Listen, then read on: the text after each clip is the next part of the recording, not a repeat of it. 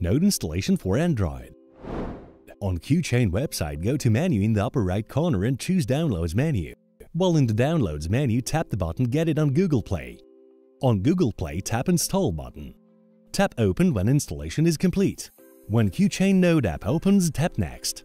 Accept terms and conditions by checking the boxes and tap Start Work. Choose Mainnet from the available networks list. Next, create a new account. Create your login and password. Accept conditions of the user agreement by checking the box and tap Create. Be sure to save your private key before start using application. Tap Export Private Key. Create your unique PIN, then tap Generate. To save the key to file, tap Save to File button, then allow Qchain Node to access photos, media and files on your device. Choose the destination folder and tap Save.